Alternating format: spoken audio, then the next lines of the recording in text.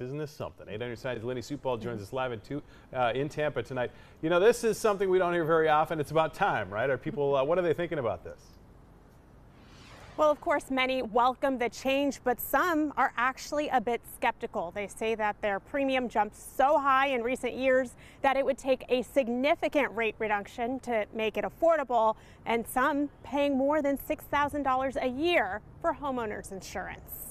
A sign Florida's soaring cost of homeowners insurance could be slowing down. 10 property insurance companies holding off on a rate change this year, 9 filing for rate reductions. It's good to know it's a possibility, but definitely it does seem right now too good to be true. Homeowners like Tamara Ransom skeptical after seeing her premium double within 1 year. If it's like 5% or 2% or something minimal, it may not be the help we're looking for or that we would need. People that have been having to find a way to budget for 20 to 30 to 40% increases.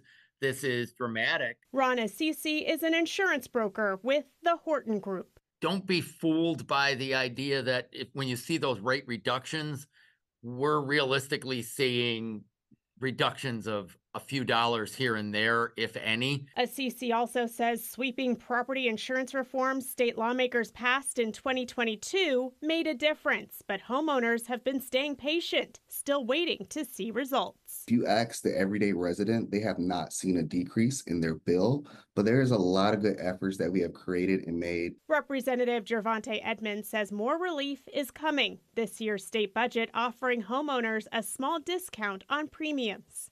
Will that even be enough? We hope that will be enough. We even put a tax break in this year for homeowners for when they file taxes that it will reduce their bill about $75. It's very minimal, but I think with the combined efforts that we've been making since 2022 up until this point, that hopefully residents will see a decrease in their bill.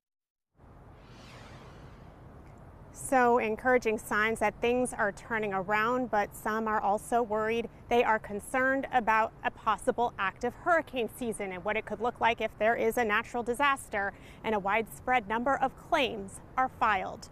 Reporting live in Tampa, Lenny Supal, 8 on your side.